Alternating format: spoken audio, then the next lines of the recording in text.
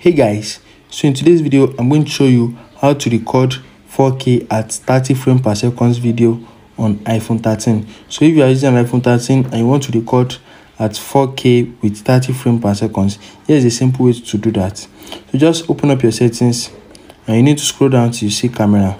So this camera right here, just click on it and you're going to see record video. So by default it is going to record video with 1080p at 30 frames per second. So you can just change it to 4K at 30 frames per second and it is going to save your settings. So if you have any question, drop it in the comment down below and don't forget to like, share and subscribe to my channel. Thanks for watching, guys.